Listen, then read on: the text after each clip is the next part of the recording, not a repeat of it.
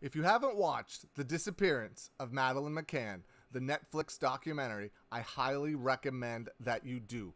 I won't go over the entire thing right now, but the premise of it is that it is about a 3-year-old girl that went missing while on vacation with her parents back in 2007.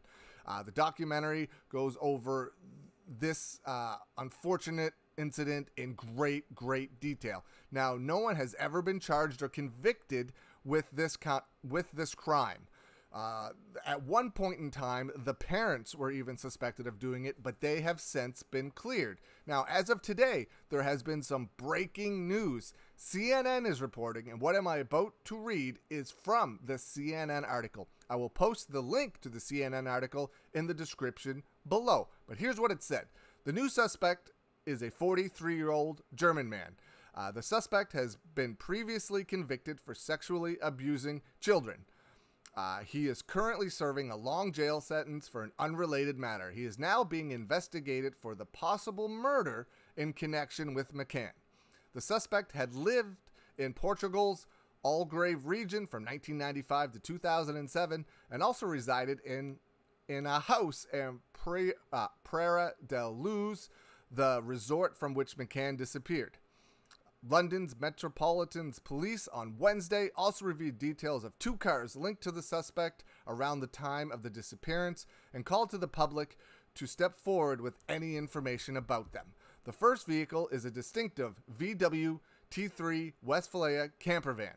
It is an early 1980s model with 2-tone markings, a white upper body, and a yellow skirting. It had a Portuguese registration plate. The suspect had access to this van from at least April 2007 until sometime after May 2007. It was used in and around the area of Praia da Luz. The second vehicle is a 1993 British Jaguar model XJR6 with a German plate number and registered in Germany.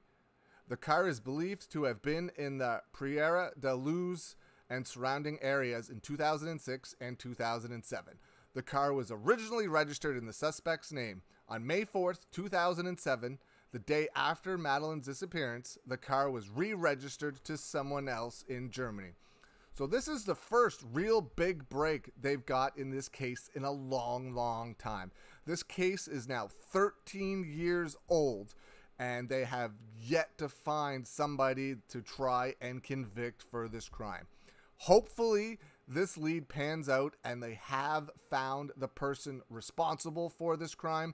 And like I said at the beginning, if you haven't watched The Disappearance of Madeleine McCann, it is a tremendous documentary that is on Netflix right now, and I highly recommend you check it out.